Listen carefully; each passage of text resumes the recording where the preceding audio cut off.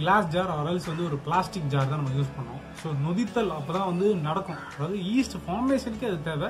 Still நம்ம fermentation பண்ணாலும் பார்த்தீங்கன்னா நம்ம வந்து மேக்ஸிமம் கிளாஸ் ஆர் வந்து பிளாஸ்டிக் வெசல்ஸ் தான் நம்ம யூஸ் பண்ணோம். இப்போ நம்ம ஈஸ்ட் செய்கிறதுக்கு ஒரு கிளாஸ் ஜார் தான் எடுத்துருக்கோம். ஸோ இது வந்து பார்த்தீங்கன்னா ஒரு இந்த டாபர் ஹனி வரும் இல்லையா, ஸோ அந்த பாட்டில். ஸோ அந்த பாட்டில் தான் நம்ம யூஸ் பண்ண போகிறோம். இது வந்து க்ளீனாக கழுவி தொடச்சி காய வச்சாச்சு. ஸோ பியூராக இருக்குது. ஸோ வாங்க இப்போ வந்து நம்ம வந்து ஈஸ்ட் வந்து எளிமையான முறையில் வீட்டில் எப்படி செய்கிறது அப்படின்னு சொல்லி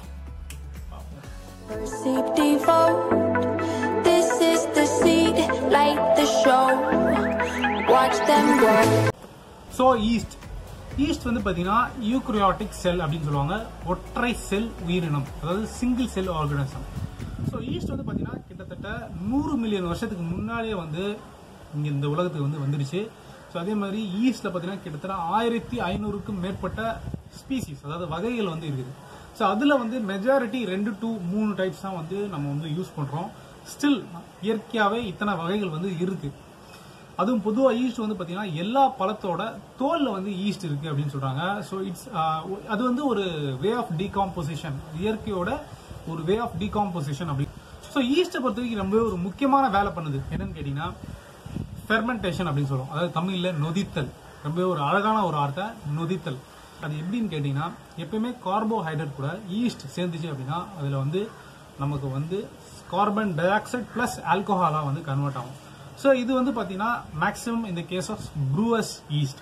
அதாவது ஈஸ்ட்ல வந்து 2 வகைகள், 2 மெஜாரிட்டி வந்து யூஸ் பண்ணுறாங்க. யாருன்னு கேட்டிங்கன்னா ஒன்று பேக்கரி ரிலேட்டடான பேக்கர்ஸ், ரெண்டாவது யாருன்னு கேட்டிங்கன்னா ப்ரூவர்ஸ், அதாவது இந்த ஆல்கோஹால் ஒயின் அவங்க எல்லாருமே தயாரிக்கிறவங்க எல்லாருமே இந்த ஈஸ்ட் யூஸ் பண்ணுறாங்க. ஸோ ரெண்டுமே ஒரு various types of east. Still ரெண்டுமே அதுக்கான தனித்துவமான வேலைகள் வந்து அது செய்யுது. ஸோ நொதித்தல், அதாவது ப்ரூவர்ஸ் ஈஸ்ட்ல வந்து நொதித்தல் சொல்லியிருந்தேன் இல்லையா, அதே மாதிரி பேக்கர்ஸ் ஈஸ்ட்ல என்னன்னு கேட்டீங்கன்னா அந்த ஒரு ரைசிங் ஏஜென்ட்டா அந்த ஒரு பொரோசிட்டியை வந்து உண்டாக்கக்கூடிய ஒரு விஷயமா தான் இந்த ஈஸ்ட் வந்து. பொதுவாக நம்ம சாப்பிடக்கூடிய பிரெட் சைஸ் நம்ம பார்த்துப்போம். ஸோ வந்து ஒரு அந்த சைஸ்ல ஒரு 30% சைஸ் எவ்வளோ இருக்கும், அதாவது அது பிரெட்டோட சைஸ் வந்து 100% வச்சுக்கோங்க. ஸோ அதோட 30% சைஸ் எவ்வளோ இருக்கும், அந்த சைஸ்ல தான் பார்த்தீங்கன்னா அதோட டவ், அதாவது அந்த மாவு இருக்கும். ஸ்டில் அந்த ஈஸ்ட் கலந்து அது ரைஸ் ஆகிறதுக்காக கொஞ்சம் டைம் கொடுத்தோம் அப்படின்னா பார்த்தீங்கன்னா நம்ம இப்போ பார்க்கக்கூடிய வகையில் இருக்கக்கூடிய அவ்வளோ பெரிய பிரெட் வந்து நமக்கு கிடைக்குது. ஒரு அழகான ஒரு கிளாஸ் பாட்டில் எடுத்திருக்கோம். ஸோ ஈஸ்ட்டை பொறுத்த வரைக்கும் நம்ம வந்து கிளாஸ் பாட்டில் இதில் வந்து பிளாஸ்டிக்கில் தான் நம்ம வந்து கல்ச்சர் பண்ணோம். ஸோ இது வந்து நம்ம லேபில் பண்ணுற மாதிரியே வந்து நம்ம வீட்டிலும் பண்ணுறோம் ஆக்சுவலாக இது. பட் இயற்கையாகவே வந்து ஈஸ்ட் ஃபார்மேஷன் வந்து ரொம்பவே ஈஸியாக நடக்கும். ஸோ அப்படி ஒரு மெத்தட் தான் நம்ம வந்து இன்றைக்கி ஃபாலோ பண்ண போகிறோம். ஸோ இது வந்து பார்த்திங்கன்னா ஒரு டாபர் ஹனி இருக்கு இல்லையா, ஸோ அந்த பாட்டிலை நான் க்ளீன் பண்ணி காய வச்சு பக்காவை தொடச்சி எடுத்தாச்சு. ஸோ இவர் வந்து வச்சிடறோம். ஸோ இவருக்கு வந்து பார்த்திங்கன்னா ஃபஸ்ட்டு வந்து பார்த்திங்கன்னா நம்ம வந்து சுகர் ஆட் பண்ணுறோம்.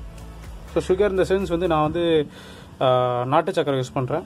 ஸோ நாட்டு சக்கரை ஆட் பண்ணுறோம். ஸோ இந்த ஸ்பூன் வந்து கொஞ்சம் பெருசாக இருக்குது, நான் வந்து ஒரு 3/4 சைஸ் எடுத்துக்கிறேன். ஸோ எல்லாமே வந்து ஈக்குவல் குவான்டிட்டி தான் நான் போட போகிறேன். தென் பார்த்திங்கன்னா நம்ம வந்து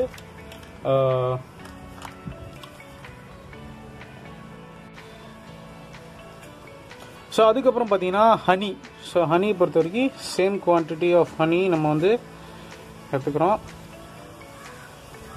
ஸோ ஹனியை வந்து நம்ம ஊற்றிடுறோம்.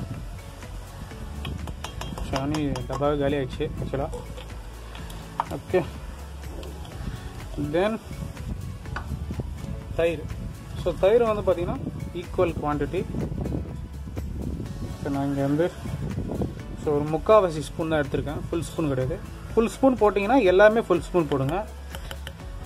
தென் லாஸ்ட் அண்ட் ஃபைனல் வந்து அப்புறம் அதுக்குள்ளே வருது பாருங்க. ஸோ இயற்கையாக வந்து ஒரு விஷயம் பண்ண போகிறோம்னு தெரிஞ்சு போச்சு அதுக்கு.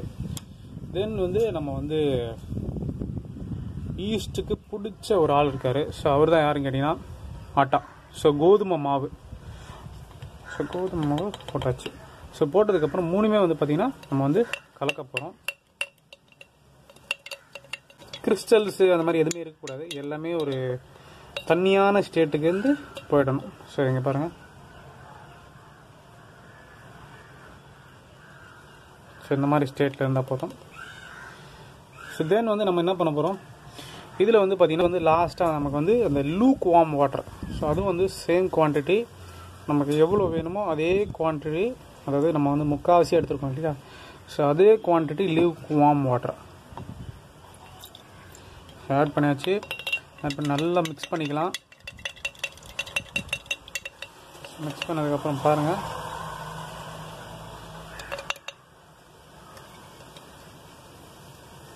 ஸோ இவர் அப்படியே நல்ல ஒரு டார்க்கான ஒரு பிளேஸில்,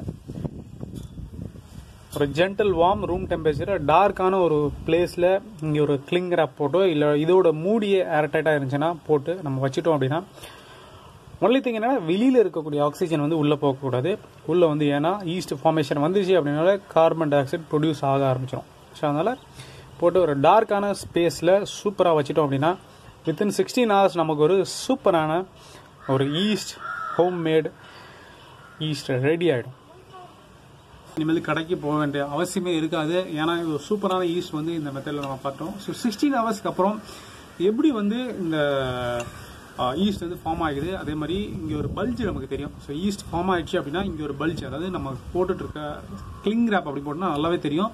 ஸோ கிளிங் ரேப்பில் ஒரு பல்ஜ் அழகாக தெரியும். அதுக்கப்புறம் நம்ம வந்து என்ன வேணுமோ, நமக்கு என்ன விருப்பமோ அதை வந்து நம்ம சூப்பராக ஈஸ்ட் வச்சு செஞ்சு சாப்பிட்டு மகிழலாம். ஸோ இதுதான் நம்மளோட homemade east. So near about 16 hours plus ஆகிருக்கு. ஸோ பார்த்தீங்கன்னா அப்படியே உப்பிட்டு வந்துருக்கு பாருங்கள் அந்த ஸ்லிங் ரேப்பை. ஸோ கிளிங் ரேப்பை வெளியே தள்ளுற அளவுக்கு வந்து உப்பிட்டு வந்த ஒரு ஸோ செமையான ஒரு ஹோம்மேட் ஈஸ்ட்.